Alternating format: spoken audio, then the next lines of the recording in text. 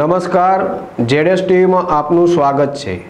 હું સંજય રાવલ। તો આગળ વાત કરીએ તો જેતપુરના બોસમિયા કોલેજમાં સુરક્ષા સેતુ અંતર્ગત સ્ત્રી સશક્તિકરણ કાર્યક્રમ યોજાયો, જેમાં મોટી સંખ્યામાં મહિલાઓ ઉમટી પડી હતી।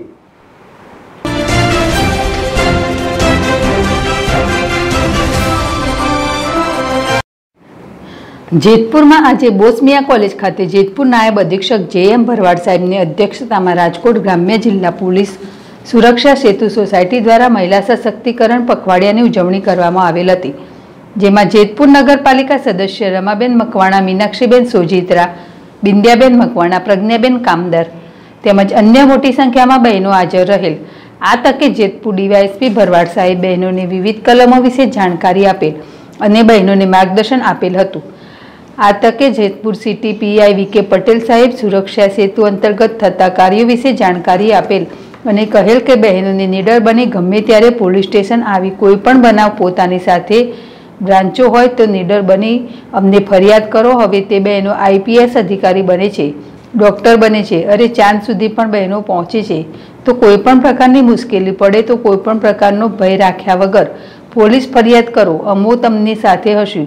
આજના આ સ્ત્રી સશક્તિકરણ કાર્યક્રમમાં વિવિધ સંસ્થાની બહેનો, બોસમિયા કોલેજની વિદ્યાર્થીનીઓ હાજર રહે। સુરેશ ભાલિયા, ZSTV, જેતપુર।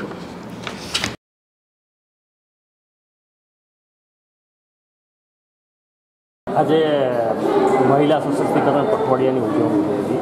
આ સાથે પોલીસ સાથે આ કાર્યક્રમ યોજાયેલો છે। શું કહેશો તમે આ બાબતે? આજ પોલીસ દ્વારા શું માર્ગદર્શન આપવામાં આવ્યું?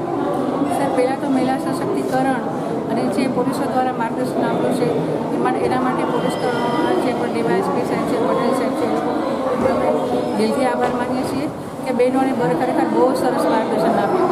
બીજું, જ્યારે મહિલા સશક્તિકરણ વિશેની વાત ચાલે છે જ્યારે હું રાજકોટ જિલ્લા ભાજપની વાઇસ પ્રેસિડેન્ટ છું અને જેતપુર તાલુકાની પ્રભારી છું, ત્યારે બહેનોને મારે એટલું કહેવાનું કે આપણી સાથે પોલીસો સદાયને માટે મદદ કરવા માટે તત્પર હોય છે, પરંતુ આપણે પણ પોતે શક્તિશાળી બની આપણી જાતનું રક્ષણ આપણે પોતે જાતે કરવું જોઈએ। આપણી જાતનું રક્ષણ કરીશું તો આપણા કુટુંબનું રક્ષણ કરીશું અને આપણા સમાજનું રક્ષણ કરીશું।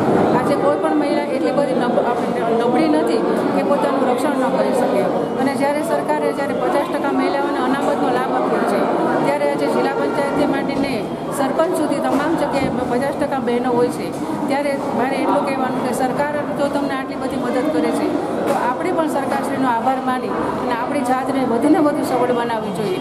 દરેક ક્ષેત્રમાં જે મહિલાઓ આગળ હોય છે, દાખલા તરીકે ST બસમાં કંડક્ટર તરીકે પણ મહિલાઓ હોય છે, પોલીસ કર્મચારીમાં પણ મહિલાઓ હોય છે, ત્યારે આપણે સૌએ પણ મહિલા સશક્તિકરણમાં ભાગ લઈ બહેનોએ વધારે મજબૂત બનવું જોઈએ।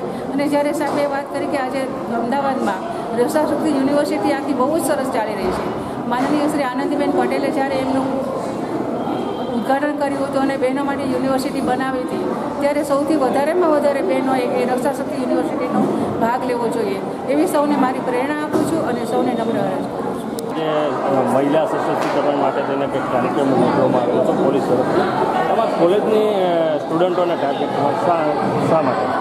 મહિલા સશક્તિકરણ પખવાડિયાની ઉજવણી સરકાર દ્વારા બધે થઈ રહી છે, એવા પ્રસંગે જ્યારે સરકારની જે યોજનાઓ છે અને કાયદાથી તમામ જાગૃત થાય અને તમામ એનો લાભ લઈ શકે, દાખલા તરીકે રક્ષક શક્તિ યુનિવર્સિટી છે, એ સરકાર દ્વારા બધું જ કાર્યક્રમ બધા મફત કરવામાં આવે છે, એનો લાભ લઈ શકે, કારણ કે એ એજ્યુકેશન ભણેલા ગણેલા અને સમાજ સાથે એવા સ્થળે છે કે એ આ તમામનો લાભ લઈ શકે, એ માટે એમનો પસંદ કરવામાં આવેલા હતા।